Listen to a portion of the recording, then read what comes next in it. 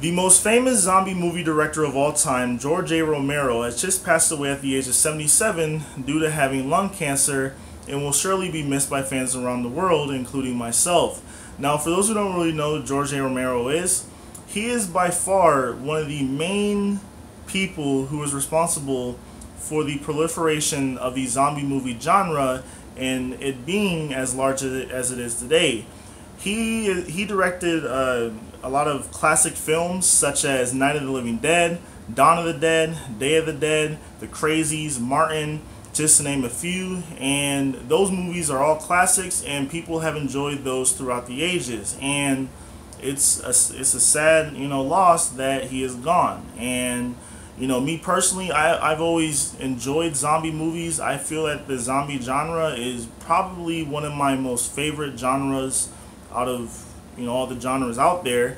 And it's sad when someone who has created such great pieces of art is no longer with us. But I will say this: if George A. Romero one day decides to pop out the grave and start chasing after me, I might not be as nice as I am in this video to him. But RIP to him. And one more thing I want to talk about is I feel that like the zombie movie genre is so popular because it gives the question of what would happen in a post-apocalyptic world where the zombies are coming after people, they're eating people, due to and the zombies are either they're rising from the dead or some sort of like contagion or germ or virus or whatever gets out and infects people. And but my hypothesis on what would happen in that kind of scenario, if let's say the military would fail to stop an outbreak, is that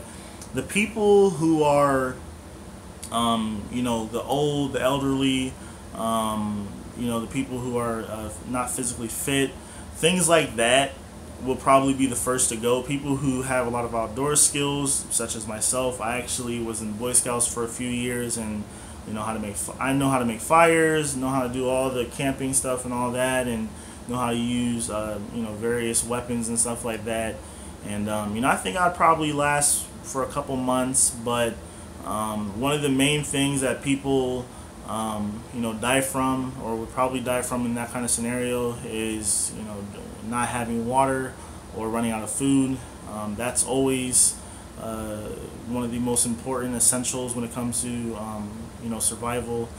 But being chased after zombies and things like that would probably have a lot of people on edge, and a lot of people probably couldn't handle it. So it's always really interesting watching zombie movies to see how different people from different backgrounds handle those kind of situations. But that's all I really have to say on zombies and the zombie movie genre and all that kind of stuff. And I just want to say RIP to George A. Romero.